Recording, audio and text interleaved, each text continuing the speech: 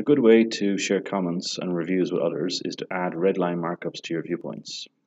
So using our Tetris challenge model, let's create a couple of viewpoints and add some markups. So on the review command, you can add text, you can draw clouds, you can draw circles and lines, and you can clean them up and you can change color. So if we use an example, let's just check a plant room.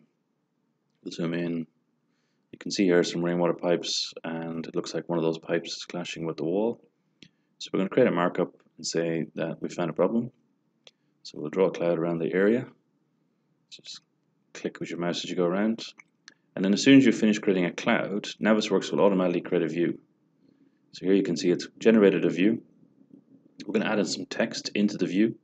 So we'll say that there's a rainwater pipe clashing with a wall. And that's pretty obvious what's going on. So it's recommended to rename the viewpoint. So we'll call it 01. Now when you click on the view, it'll bring it back to that. You'll see your text and your drawings. So you might want to add in an arrow so you can point between the comment and the cloud. Sometimes you make mistakes, you need to erase. Just click on erase and use a window, and everything inside the window will get erased. And rather than drawing clouds, sometimes it's quicker to just draw ellipses or circles. So that's a quick way of doing it. Okay, so that's one clash. You might want to change the color. So if you're creative, you can use different colors. So change the color and then you can draw something else. Some people use freehand. So here I'm going to just draw a couple of arrows. And I'm going to say that we want to move that rainwater pipe in this direction. And just freehand text in simple comment, move. Okay, so all of that's gone into our markup. Now you can add a comment to your view, and these comments can be searched later. So in this example, we're going to basically put a comment in to the effect that who we want to actually take action. So we add a comment by right-clicking.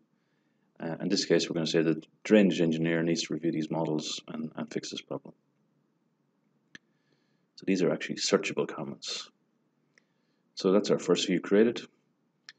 As you navigate around the model, you'll probably find another issue. Here we've got some pipes clashing with a duct. So we'll create a new viewpoint, call this number 2. So again, rainwater pipe versus AC.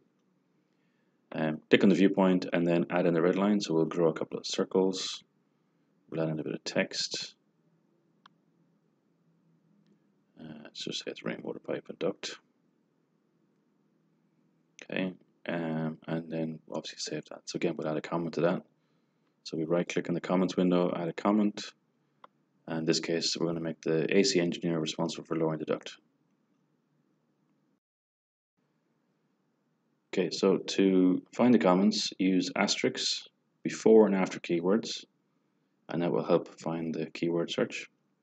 And then the find comments box will pop up. You'll need to pull up the bar so you can see the actual search results. You can find comments across viewpoints, tags, and other features. And here it's found 2 comments with the word pipe.